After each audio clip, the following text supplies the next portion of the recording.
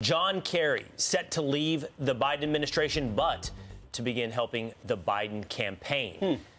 John Kerry said, it was said in Axios, Kerry, 80, thinks Biden's re-election is the single biggest difference that can be made this year for climate progress at home and globally, a source close to administration told Axios. So it brings up, John Kerry, who's been out there basically beating the drums for the impending doom of humanity under the weight of climate change while he flies on his private jet. To tell you the extent of the threat, doesn't think it's as big of a threat as Joe Biden losing an election. Exactly. It's never quite been clear who he works for or what his job is. He's the ambiguous czar who flies around guzzling gas while saying the rest of us should not.